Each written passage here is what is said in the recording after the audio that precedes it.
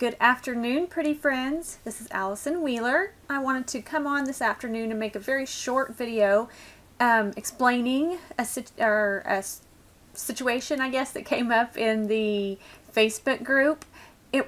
Someone had posted about having a black and white photo and then wanting to use some of the presets like from the Luminous Collection. Here, let me pull one up and you can see how they put color on a black and white image. So I'm just gonna, we'll just click on one, like say you wanted to add some bokeh or maybe some sun flare in an image, but it's already black and white and you can't really convert it back to black and white because it's already there. So what you can do in a situation like this is you'll have to come up here to your panel up here just above the basic, and these adjustments are either going to be in the brushes, the radial filters, or the graduated filters.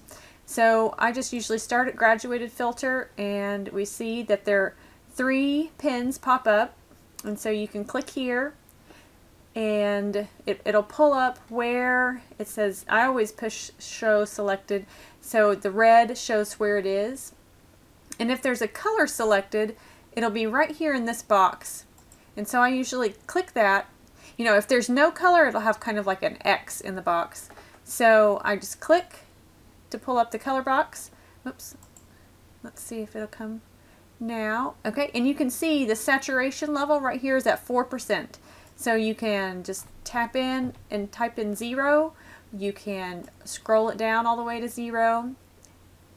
Just like that, and you can do that for each one of the graduated filters or the brushes. I'll go ahead and do this one. See, that one's just at 1, so it's hardly any color. And I'll go ahead and, I know we've got one more, but just for the quick tutorial of this video, we'll do this radial filter real quick. Let's see if there's any radial filters that pop up. Oh yeah, see, they're all over the place. So what you can do is just find one, like this little pink one right here. Just highlight that and you can see over here in the little color box, it's pink. So you can just go here, dial it down to 0, and there you go.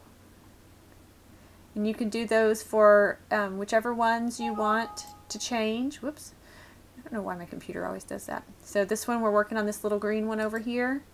Come over here, you can scroll it down to 0, close it, and then move on to another one. So it's just really, really simple. It could be a little bit time consuming because like in this preset there was a lot of colors to change, but if you wanted to keep it all you know, monochromatic in that grayscale, that is something that you all can do.